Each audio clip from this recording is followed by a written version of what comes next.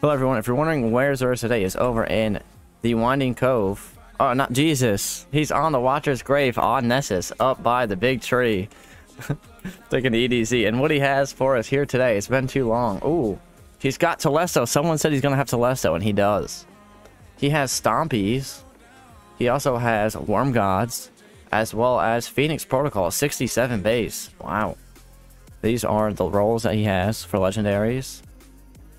Ooh, Threat Detector, Explosive Payload on Night Watch is really good. Definitely pick that up. Wishbringer with Pulse Monitor, Snapshot Range, Masterwork, Interference with Field Prep, Threat Detector, and Stars in Shadow with Outlaw and Headseeker, as well as the Opulent Armor.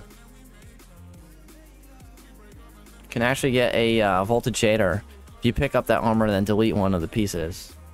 Quick tip. That's going to be it for XUR this week. So like, comment, and subscribe. Alright, peace.